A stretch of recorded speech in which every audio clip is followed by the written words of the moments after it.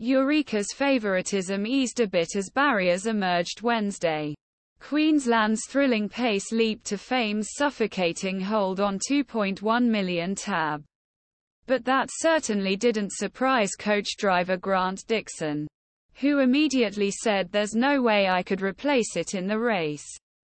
Boasting 23 wins from just 30 starts and almost $1 million in prize money, Leap to Fame dropped from 1.60 to 1.80 after hitting the 13th barrier. If the 4 drawn-in emergencies fail to gain a start, they will start at gate 9th.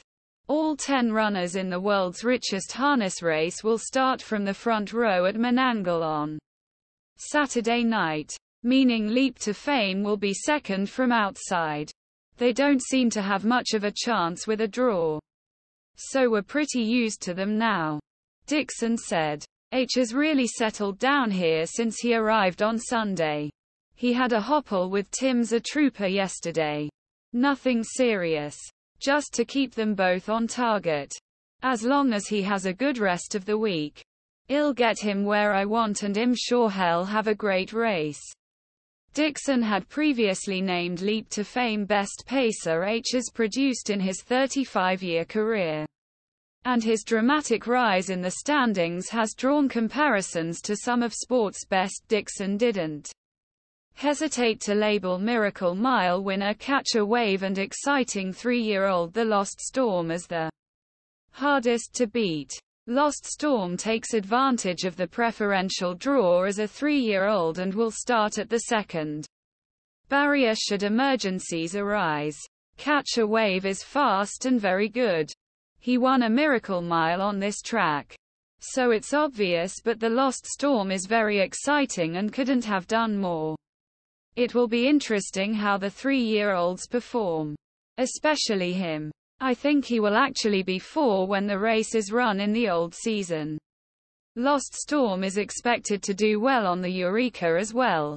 Dan Costello Catch A Wave will start right inside Leap to Fame, and adding to the intrigue, longtime TAB Eureka favorite and now interrogation runner Captain Ravishing will be out with them at barrier 7. Good but not great. At least we're in Leap to Fame, said Andy Gath, coach of Catch A Wave. We will go forward but we will not run out. We will want to stay ahead of Leap to Fame to give us options. Captain Ravishing's trainer, Ahmed Taiba, was delighted with the 4-year-old's Menangle special trial win and barrier draw on Tuesday. We had a few good days and we needed them, he said. His work has been amazing. We feel like we're on the right track again and now we've drawn very well. Definitely in Leap to Fame Catch A Wave. We think we have a chance now.